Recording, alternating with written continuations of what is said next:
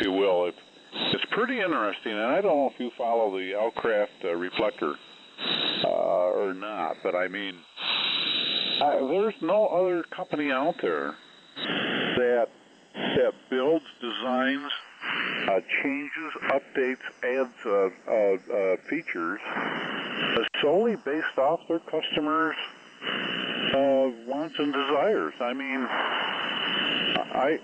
I guess I got a lot of respect for Wayne and his group. You know, I've known Wayne, I've talked to Wayne probably quite a few times in the last 7-8 years.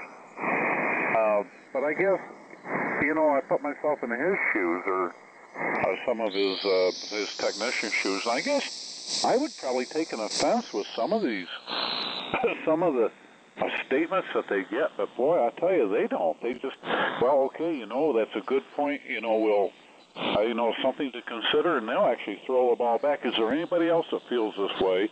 And lo and behold, something will actually, you know, come out of that. Either a software improvement or an enhancement to the operation of the radio. So I mean, you got to respect people for that, Bob.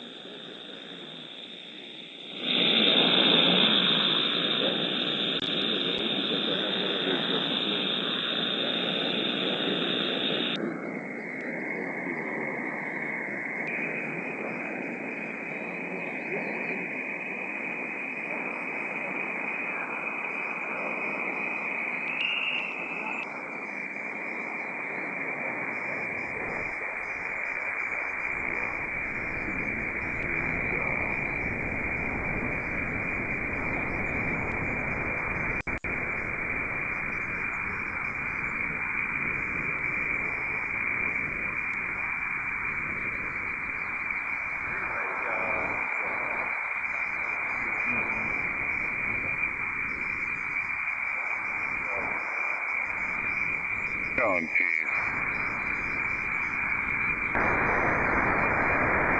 Yeah, that's got to be super photogenic.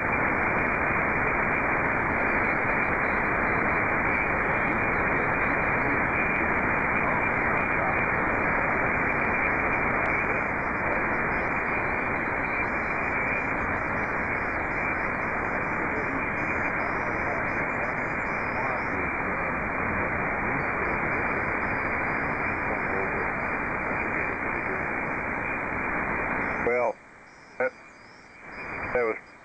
was probably the day that I was replacing or working on that center pin of that SO239, getting that straightened out. Well, it ain't going to be. I'm going to get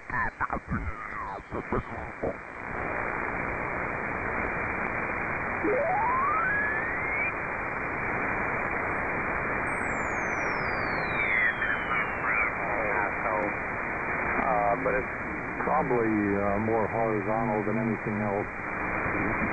So it's 273 feet. I feed it with open wire lines to a 4-to-1 balun just for convenience, so that I can disconnect it, and I've got a PowerSDR antenna tuner. And right now I'm running a Kenwood TS-940S.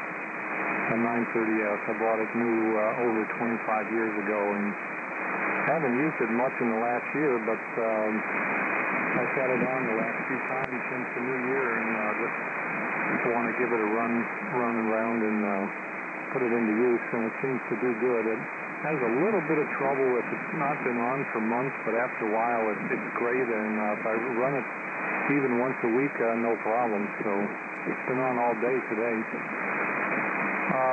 Let's see, back to you, Larry. I got your name down in the log here. I clicked on your website and I see that V-tenna.